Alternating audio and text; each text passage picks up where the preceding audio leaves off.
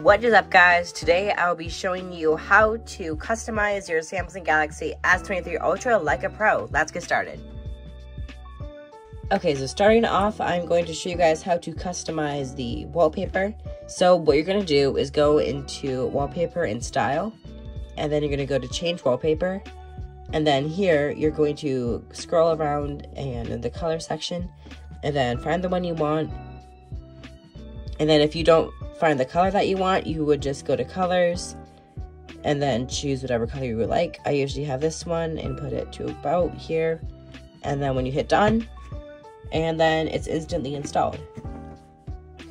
Okay, so now how to change how many apps you have on your favorites bar. So what you're going to do is go and install the Good Lock app, and I'll leave a link for all these apps I'm using down in the description.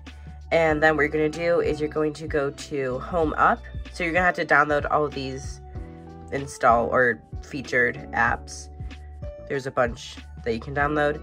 And then you're going to go to Home Up. And you're going to go to Home Screen. And then Favorites, Max Count. And then, so by default, it'll be set to 6, but you can go up to 9. I usually have it set on 9, but I usually don't have that many apps. So you can select as many as you want, and if you did select too many, when you go to put it up, they'll just go onto the home screen. So if you do want to have that, so if you do want to have that many apps on your favorites, then you can have that many. Personally, I don't have too many on there. I usually just keep, let's see, that's all I keep is just these. There we go. I usually just keep these. I do organize them by color. And I'm realizing that I have 2 messages. There we go. Those are the apps that I usually have on there. And sometimes if I want to, I'll just throw settings on there. So for the sake of the video, I'll just throw settings up there by phone. Okay, and so that's how you can, and that's how you can add more apps to your favorites. And another thing you can do is style your own keyboard. Okay, so to do that, again, you're going to go to the Good Lock app and go back, and you're going to go to Keys Cafe. And here you can toggle on to style your own keyboard. And then I have this pre-installed one. And then if you hit that, and then you can see, let's see. It sounds like a typewriter. And then you have these cool different effects. When you press it, it looks like kind of bubbly.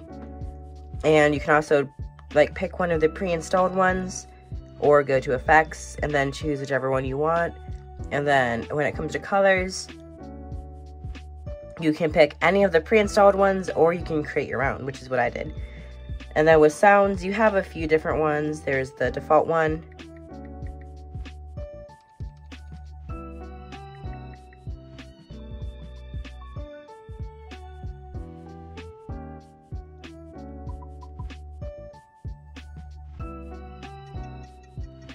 But I have the retro touch sound. I just like it, how it sounds. Sounds like an old typewriter. And another thing you can do with the Good Lock app is you can create your own theme with Theme Park, which is also another app within the Good Lock.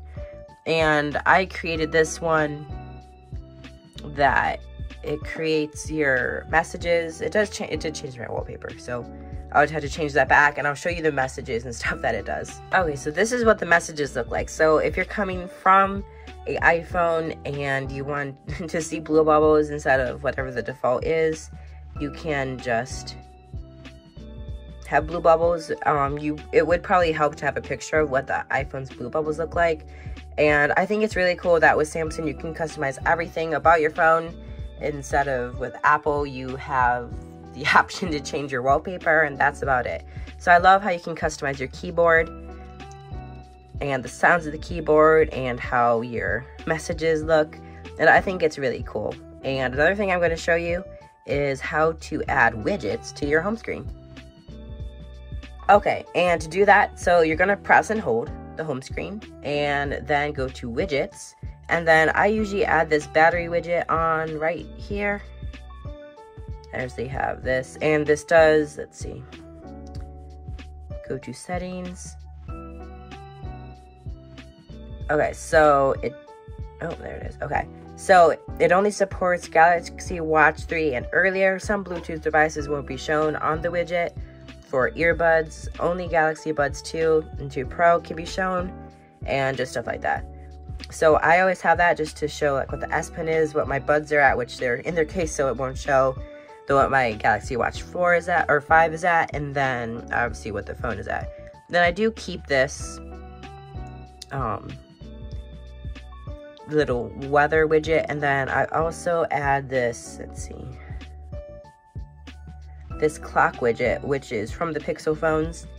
It just makes your phone look very polished, and I love how it always moves.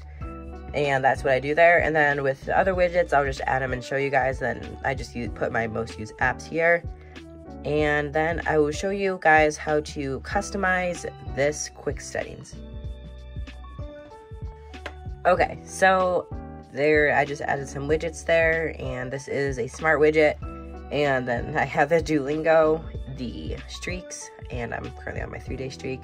And then I just added my most used apps there, and then I have my home screen. So how to change your quick settings, like how they look. So you're gonna go to Good Luck app, then go to theme park, and let me know down in the comments if you want me to do just a devoted video on all the stuff in the Good Luck app and how to use it. So let me know down in the comments. So what you're gonna do is go to quick panel and then hit create. I did already create one, so that's what it looks like. And then just once it applies, and there. I do like how you can pick any color that you want, and how it looks like when you have night mode on, it looks different, and when the daytime mode is on. I just like how it's very, like you have the option to change it for when I do have this just default scene, sorry, default thing that I created. But I just really like how you can also do icon, and then the volume panel and the keyboard.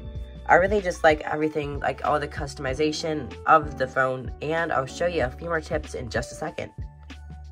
Okay, and now how to customize your your lock screen, sorry. So what you're gonna do is press and hold until you get this, and then you can either do Face ID, password, or put in fingerprint. So I'm just gonna do fingerprint. And so what you're gonna do is tap on it, and you have the option to like do different styles of clock, make it however big or however small you want it. Let's see. Okay, there we go. It can get pretty small. I usually have it around that size, and I do love this. And then you can, so in case you're wondering what that was, that little icon there. So what it does is when you tap on it, it just, yeah, color applied from wallpaper. And then you can either do like a mix of colors or select any other colors that you want. And you can even make your own color from the color wheel. So I think that's really cool that you can do that. And then when you're done, you just hit done. You can also do contact information. So it would be displayed. So you could say, contact me if my phone's lost, add them, whatever the number is. And then when you're done, you just hit done. And then it's applied to your lock screen. So that just about wraps it up for my video. And I hope you enjoyed this and found some helpful tips on how to customize your Samsung device. And if you did like it, please consider subscribing. And I will catch you in my next video. See you then.